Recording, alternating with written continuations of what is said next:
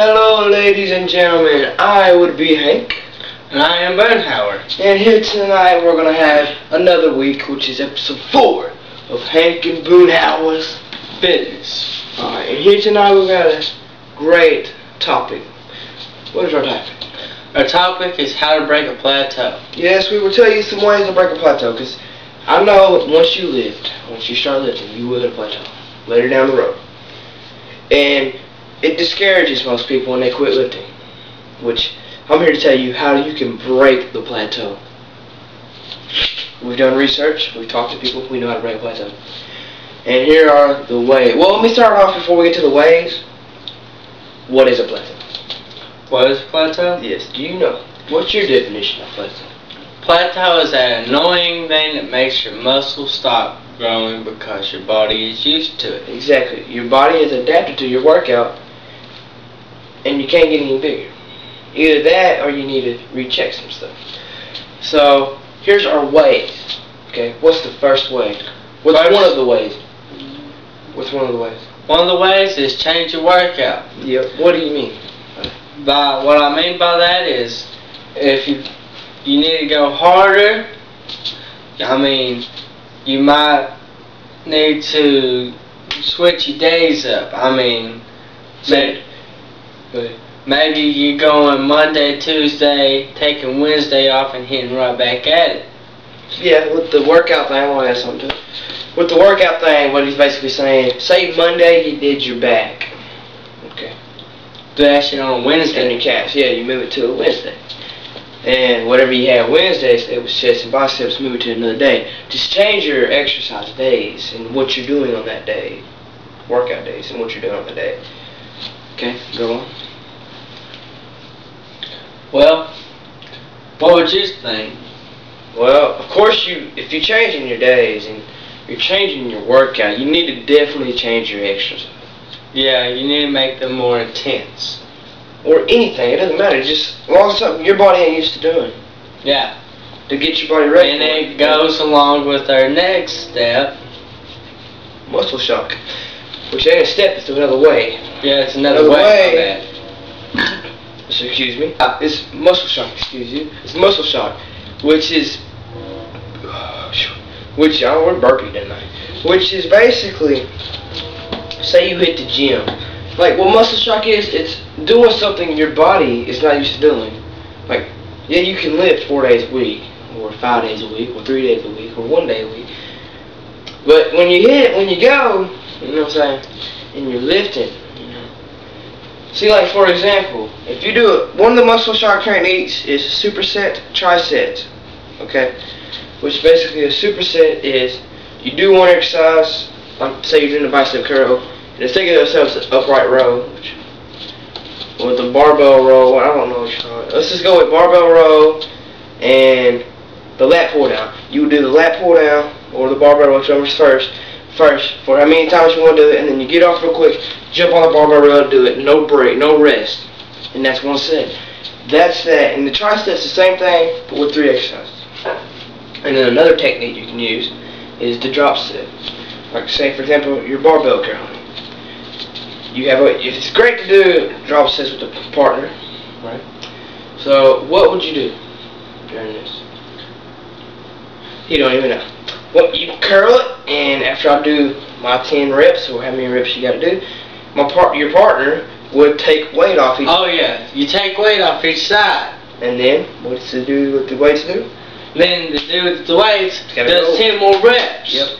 So when you're doing your first 10 reps, you pause. You don't put the weight down. You pause when he takes it off. So he takes off, you go again, and he keeps on going down. What's another way? What's another way that you can break a plateau? Another way to break the plateau? Yep, buddy. Is that U word that I do not remember. The U word? Changing your nutrition? Yeah, changing your nutrition. Actually, evaluating. Yeah. Or analyzing. Yeah. Explain to me about this. How can you analyze your nutrition? Maybe people sometimes you are not getting the gains that you are wanting. Whether you're cutting or bulking. See, people, what it is that you may not be getting the foods and the calories that your body is needing. You need to change your food source. You need to get more calories if you're bulking, get less calories if you are cutting. When you're cutting, get the calories to maintain the weight you want to be at. Yeah, that's what I was getting at. Okay, go ahead. And constantly get there and eat and do what you need, because that is one of the main, you can really break a plateau. Oh yeah, you can really break. If you have a good diet, you'll break plateau. Diet basically sums up everything. Diet. And we go on to the next step. Get more sleep. You gotta have sleep to get bigger, or whatever. Sleeping, your muscles don't grow while you're at the gym, while you're lifting. Your muscles grow when you're not lifting and you're giving them time to recover. And basically, when you recover is mostly when you sleep. When you sleep, your muscles have time to recover. And what? I'm starting. The next step. I'm sorry. The next way, another way you can break your plateau, is to get more sleep. Which sleep is very important in life in general. Okay. Now, sleep is great. Sleep is great.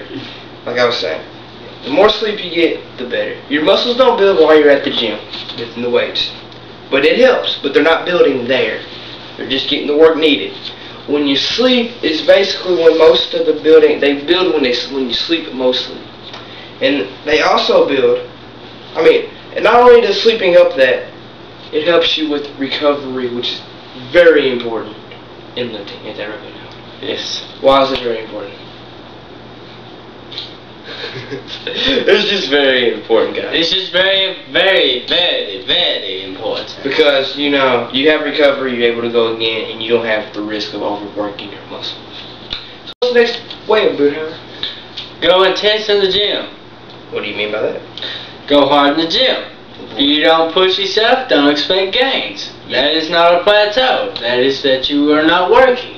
You're not dedicated, and you're going thinking you can do lightweight. You're not pushing yourself. If you ain't pushing yourself, you don't need to be lifting. Because what's the point of it? You can push yourself.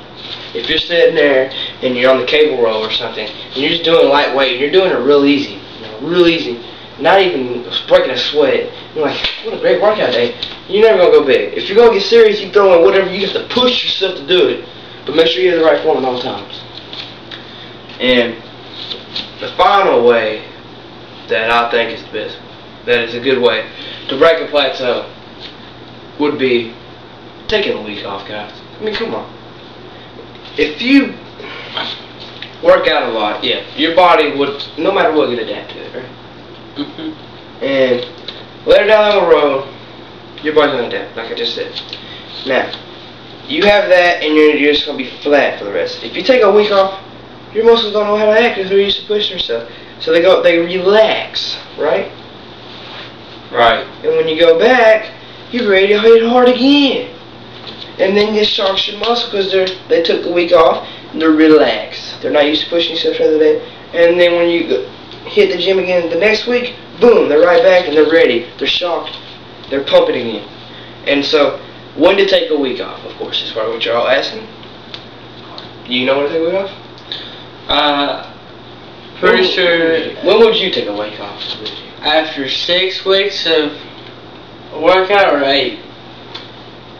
Well, that's very short. You do 2 workout cycles. What's the workout cycle? 6 to 8 weeks. 8 to 12 weeks. No. But you're getting there. It's 8 to 12 weeks, right? Right. So that's a workout cycle. That's one cycle. You pick it. Some workouts tell you what to do if you don't create your own workout. That's one workout cycle. The next one is another workout cycle. There's 2 workout cycles. Take the next week off. Hit it again hard. Keep on going continuously for the rest of your life if you want to be a bodybuilder for life, you know. So that's pretty much it. You know anything you want to tell your fans before we go on to the next segment? You got anything you want to tell them? Yeah. What do you want to tell them? Go hard in the gym. Okay. Don't back down. Bodybuilding is not a sport, it's a way of life. Exactly. Now, if y'all have any questions, you can post a comment, send us a message. We'll holler back at you somehow in the next episode, which will be showing motivation. It's the motivation episode. We will show you motivation in the next episode. And then after the motivation segment we make, at the end of that, we will answer some questions that we pick up if we have any questions. So if you got a question, ask us. We'll do our best to answer it. And if you want us to make a workout, we'll do it. Just tell me what type of workout y'all want, and what are you training for? Are you trying to cut, get in shape for a sport like football, basketball? Or you want to find a way to get bulked real good, build up strength, lose fat? There's a lot of different workouts. And you want me to make a workout, same thing as asking a question, because basically that is a question. Can you make me a workout? This is what I want. Okay? And we'll do our best to do it. Okay? We'll make the best work you ever had. Today's episode just came to an end. And we're glad y'all spent the time with us. I would be Hank. I am Boonehour. Please subscribe, and we'll see y'all next week on the motivation episode. Goodbye.